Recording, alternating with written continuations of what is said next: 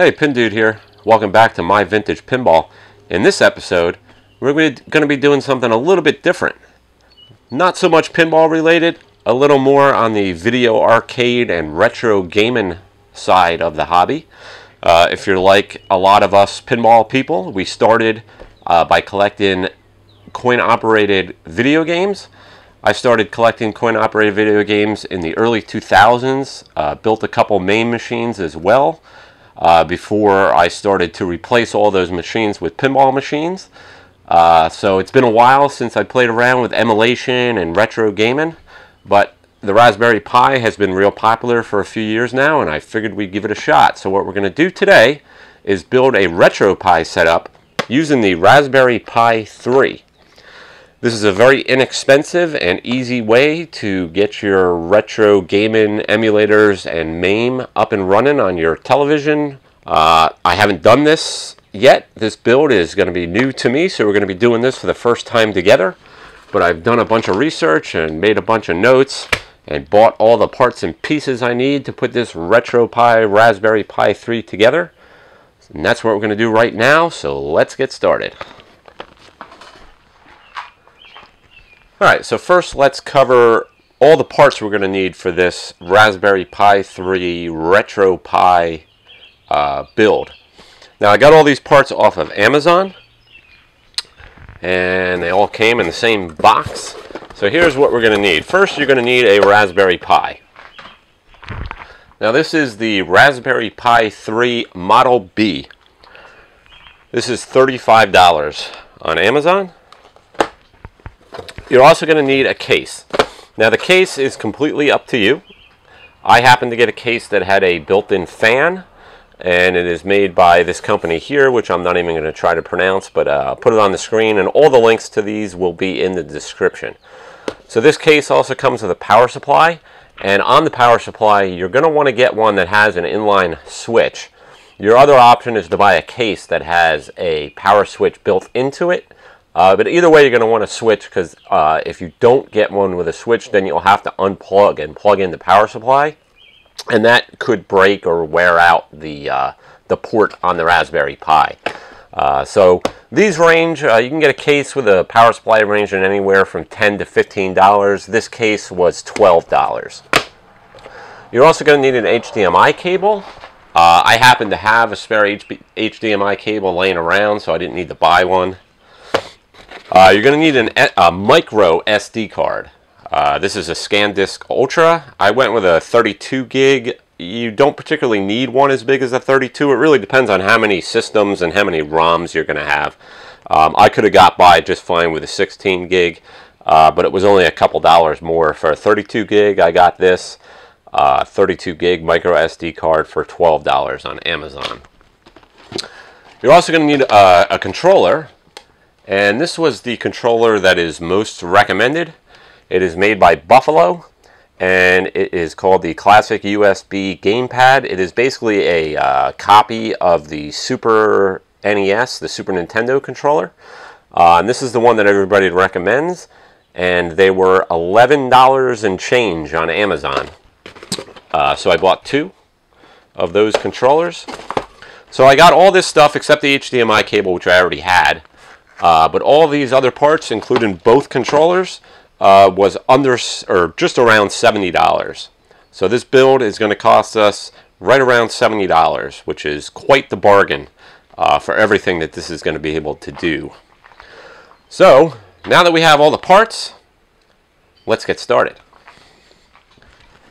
Alright, so our first step is going to be to install the Rasberry Pi 3 circuit board into the case. So first we're going to unbox the case here and see what's inside. So we got a fan,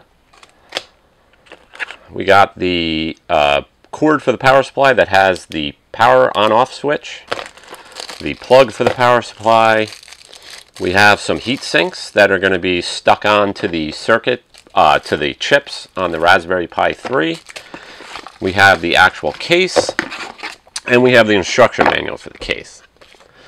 So let's open up the instruction manual and start with step number 1.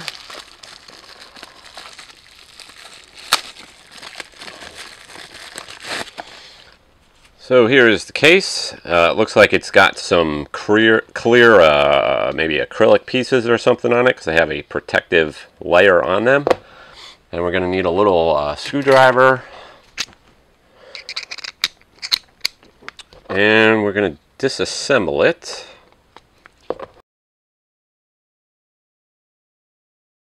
Alright, so we have, oh boy, it's actually comes in a bunch of different pieces. This doesn't look like fun. Alright, so we'll leave them all together. And the first step is showing this piece. And it says to remove the protective covering, which is probably not going to be fun. Alright, now we need to unbox the Raspberry Pi 3 Model B. So let's see what we got in here. We got the instruction manual, and then we have the unit. And here it is. If you've never seen a Raspberry Pi, this is Raspberry Pi 3 Model B.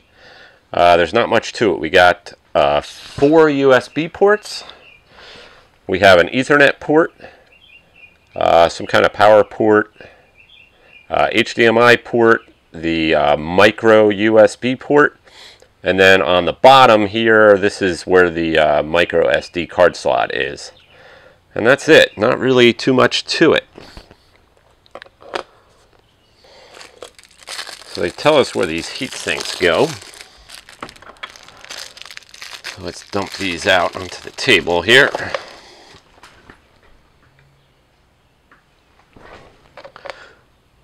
So there's 3 little heat sinks that just have a double stick adhesive on the back. So 2 of them are the same. So the first one, if we follow the picture here, goes on the underside of the board. So that's this chip here.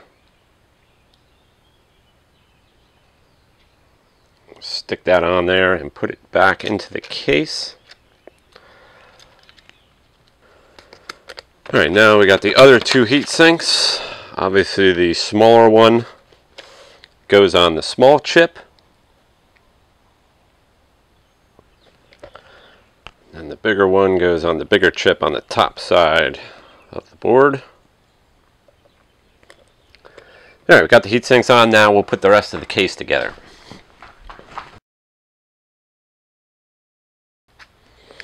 Alright, now we got to deal with the top and putting the fan in, and there's a little subsection in the manual for putting the fan in. So we'll open up the fan.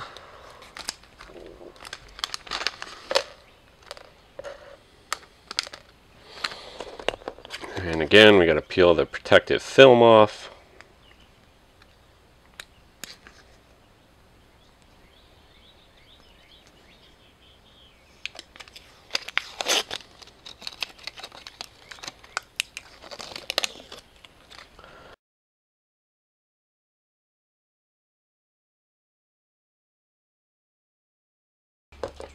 Alright, I just hooked the case up to the fan. They give you a little diagram of where the wires go. And then back to the instructions for putting the lid on.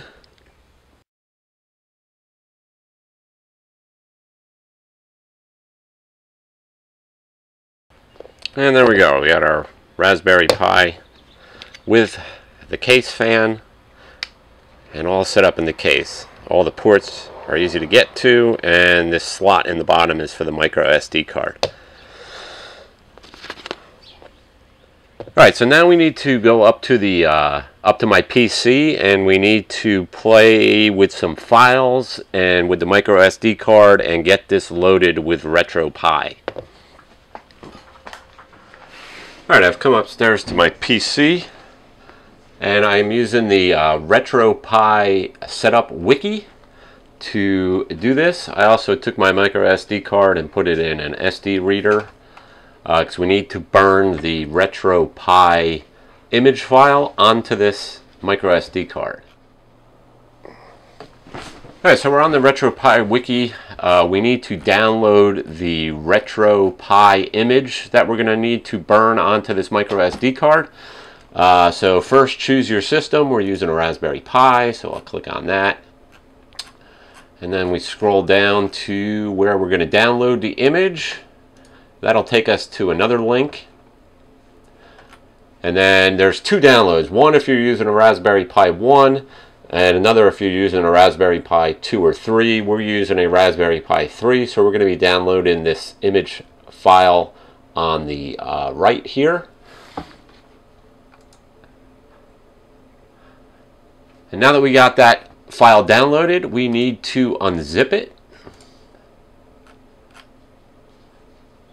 So it's recommended to use, at least on this, 7-zip, which is right here. So 7-zip to unzip it. I don't think it matters. I downloaded 7-zip. I had a different zip file, but you know, so I used this one. I downloaded 7-zip, and that took the zip file, which was I think a GZ file, and made it, unzipped it, and now it is an IMG file. The IMG file is what we need to burn onto the micro SD card. And to do that, I used a program called Win32 Disk Imager. I downloaded that, and it ended up on my desktop here, and we're going to use that right now to burn that file onto the micro SD card. So for the third time, let's open up Win32 and find that image on our computer. Alright, so we have that image up. This is the Retropie IMG is the file extension name, because it's an image that we're going to burn to that micro SD. And the device comes up as D, which is our micro SD. And we want to write it. And yes, we want to continue. So we'll let this go. It's going to take a while to get this image burned to the micro SD. So we will come back.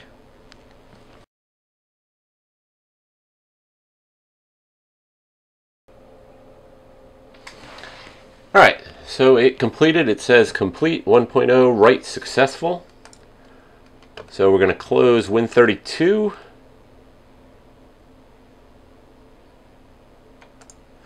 And we're just going to confirm that that wrote, and it did.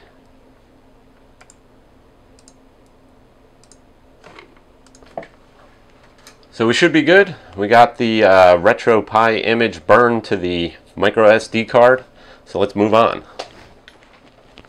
Alright, so we have our micro SD. We're going to take this back down to the shop and get it loaded onto the Raspberry Pi. One other thing you're going to need is a way to get your ROMs from your PC onto the Raspberry Pi. There's a bunch of different ways you can do this. The easiest, it seems, for me, is to use a USB stick to transfer the files. I am using an 8 gig stick here. But before we go downstairs, we need to format this, and it says to format it to either FAT32 or NTFS. So let's put this into my PC here, and we're going to format this FAT32. Alright, so we got our USB stick formatted to FAT32, and now I'm back on the Retropie Wiki page, and under the USB tab for loading ROMs. It tells us we need to create a file, create a folder on the USB stick and call it Retropie. So we're going to go into our USB stick, new folder, and name it Retropie. Close that, make sure I spelled Retropie correctly. And that's all we need to do up here. So let's take all this stuff back down to the workshop and finish up the install. Alright, we're back out in the workshop. I got my micro SD card with the file on it. I have my USB stick, which is formatted and has the Retropie Pi folder on it. We have the power supply. We have the Retropie already in the case. We have our HDMI cable. And to start, we need one of the USB gamepads. So to start, we're going to put the USB cable. To start, we're going to put the HDMI cable onto the television.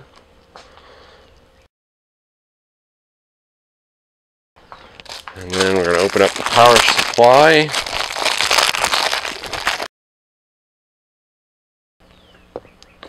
And we want to take the micro SD card and put it in the card slot.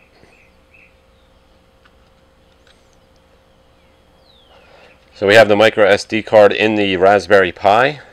Before we boot it up, we want to open up our USB controller. Alright, we want to plug this controller into the upper left USB, which should be USB port number 1. When we get to the point where we put our player 2 controller in, we'll put it in the lower left USB port, which will be port number 2. So let's get our HDMI cable plugged in. And let's get the TV set up to that input.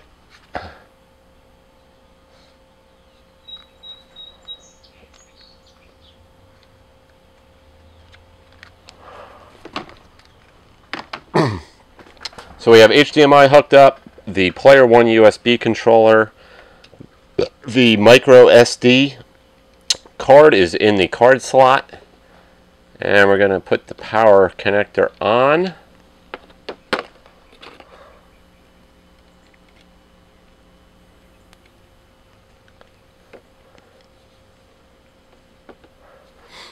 And we have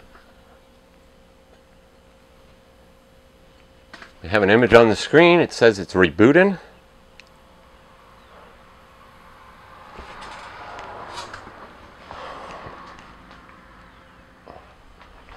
Retropie. And what it should be doing is, since we have the micro SD in there with the IMG file on it, it should be loading that up right now, and it is. So this may take a while. We'll come back once it's all done and set up. Alright, so it's booted up to the welcome screen. Gamepad detected. Hold a button on your device to configure it. So we'll hold a button down. It recognizes the gamepad. D-pad up. Press down, left, right, start, select. A, B, X, Y, left shoulder, right shoulder. Now it says left trigger, right trigger. We don't have those, so we're just going to hold a button down. We don't have a right trigger. We don't have a left thumb. We don't have a right thumb. We don't have analog.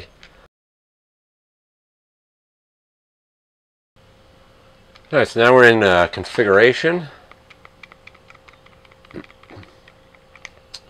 And we're not going to mess too much around with that right now. And let's see, menu is start. Oops.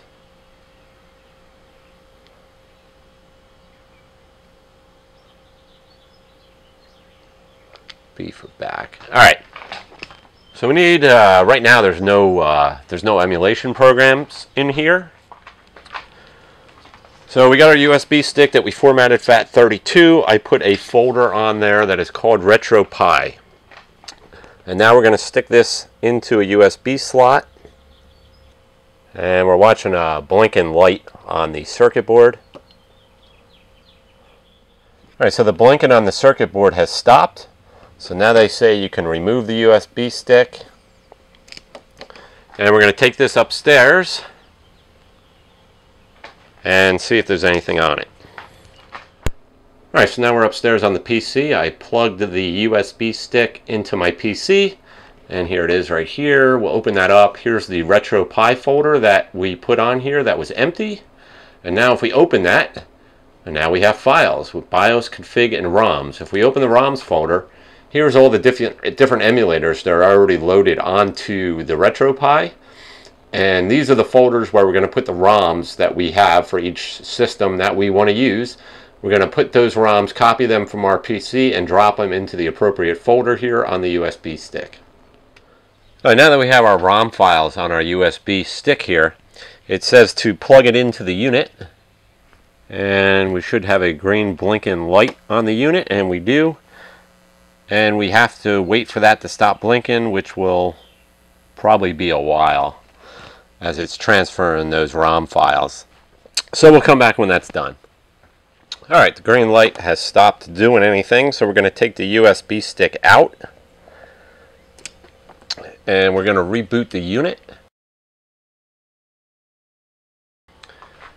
Alright, and now we're booted back up, and as you can see, we now have all the emulators that we populated with ROMs. So we have Atari 2600, Mame, Sega Master System, Sega Mega Drive, which is Genesis, the NES, Nintendo Entertainment System, and Super Nintendo.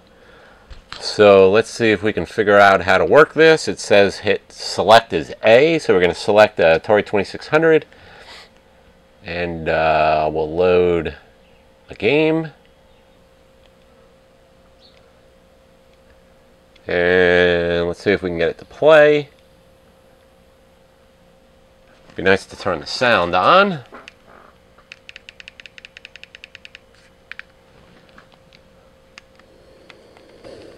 And I got to figure out the buttons. There we go. Let's get the volume up a little bit.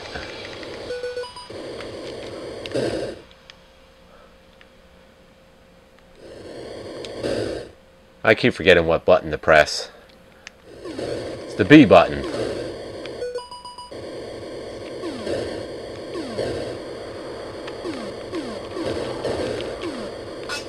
Alright, so that's working. So let's zoom in a little bit here. Turn the light off. Alright, so I figured it out. It was my hotkey and my hotkey, which was this left shoulder, and start to exit out. Actually, I had to look that up. Oh, so back is B. And let's try a Master System game. Alright, we got Master System up. We'll hit start.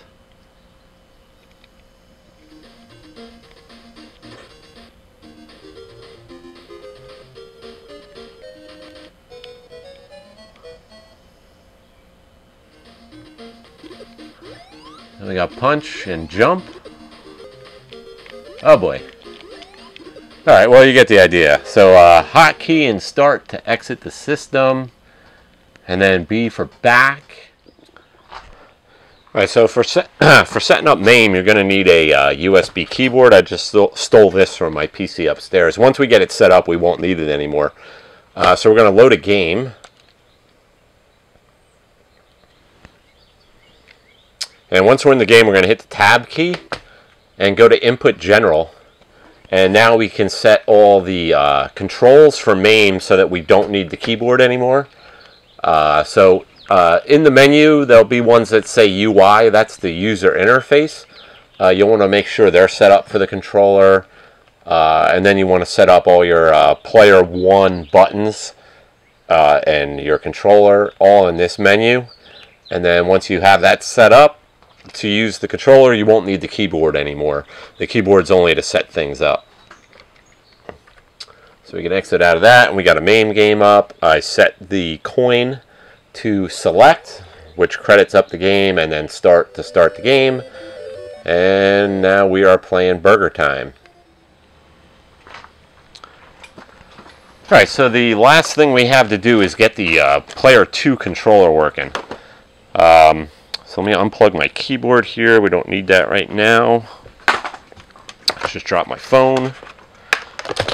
Alright, so again, we got the player 1 controller in the upper left USB slot. I used my label maker and I labeled the back of the controller player 1. So I will make another label for player 2.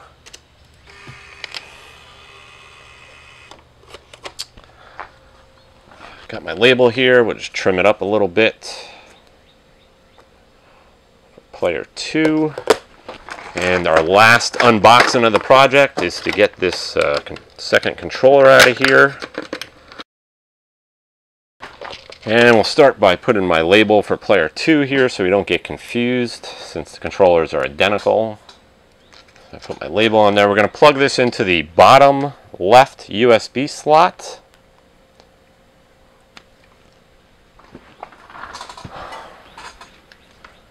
And we're going to go into the menu, configure input.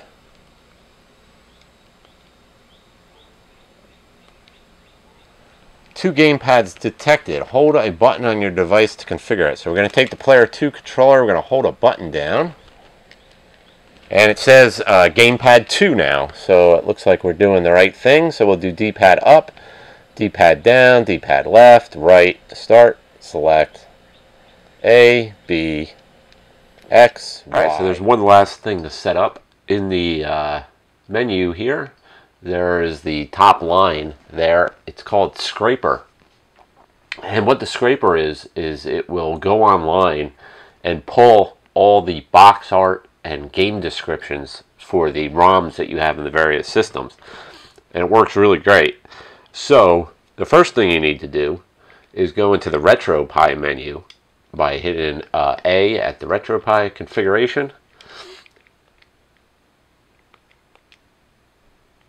And you need to set up your Wi-Fi by selecting Wi-Fi. And then it'll bring you into a window here, and the top line is connect Wi-Fi. Connect to Wi-Fi. That's where once you hit A there, you'll put your username and password for your Wi-Fi network in there. You can disconnect this Wi-Fi after you run the Scraper program if you don't want to keep your Raspberry Pi online, as I do not. So after you set that up, you exit out of that, exit out of this screen, and then hit the start for the main menu, and then select the Scraper. And then you just leave this set up the way it is on the screen. Scrape from, you can turn that on and scrape now. And this takes, if you have a lot of ROMs like I do, this will take many hours. So I did it at night and I just let it run while I went to sleep. And then when I came back, and you go into a system, now as you see, all the ROMs have art and game description. So this is, I'm on Super Nintendo right now, and you can see everything looks really neat. Let's try Sega Master System. So you have all the box art, which is really neat. Game description, when the game came out. Let's go to, oops, I loaded a game instead of backing out of the menu.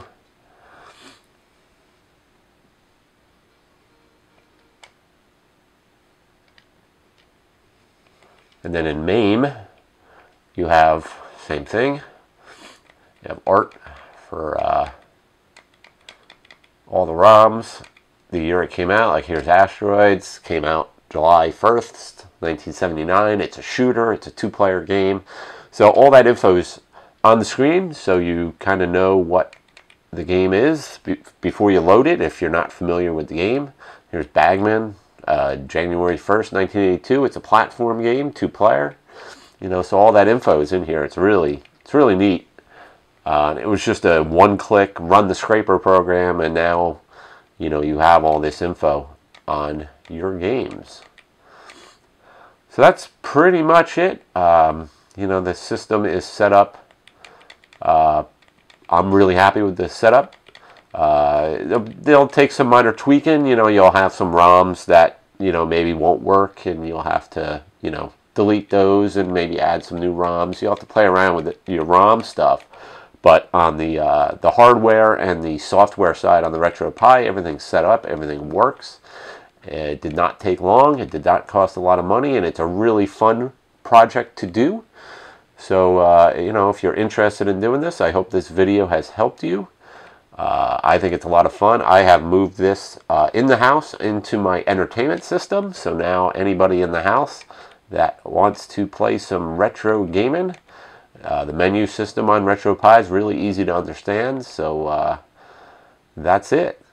So I hope you enjoyed the video. If you have any comments or feedback, please leave it down below. If you have not subscribed to my channel, please hit subscribe. A lot more pinball videos coming up in the weeks to come. And that'll do it. This is Pin Dude from My Vintage Pinball. Thanks for watching. See ya.